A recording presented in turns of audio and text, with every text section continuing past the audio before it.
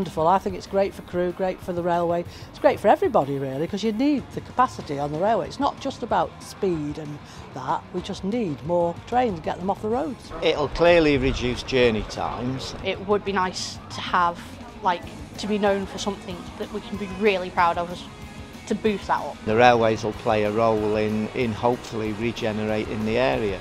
So, but with new jobs and, you know, the type of economy that'll build a future.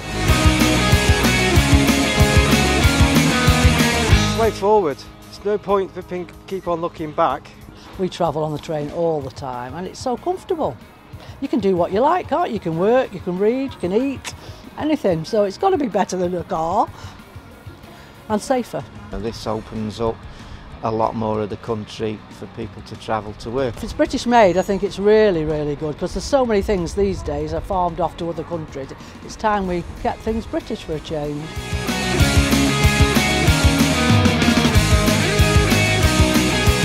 Look at the stats of the car use in the UK, how it's gone up.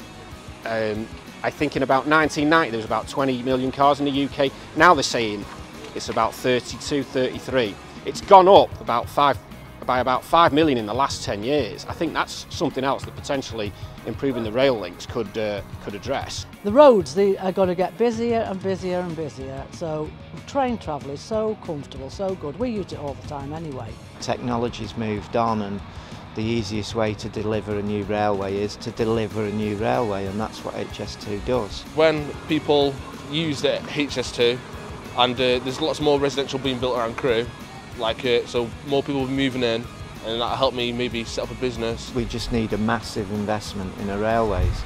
You know, the motorways are not the answer.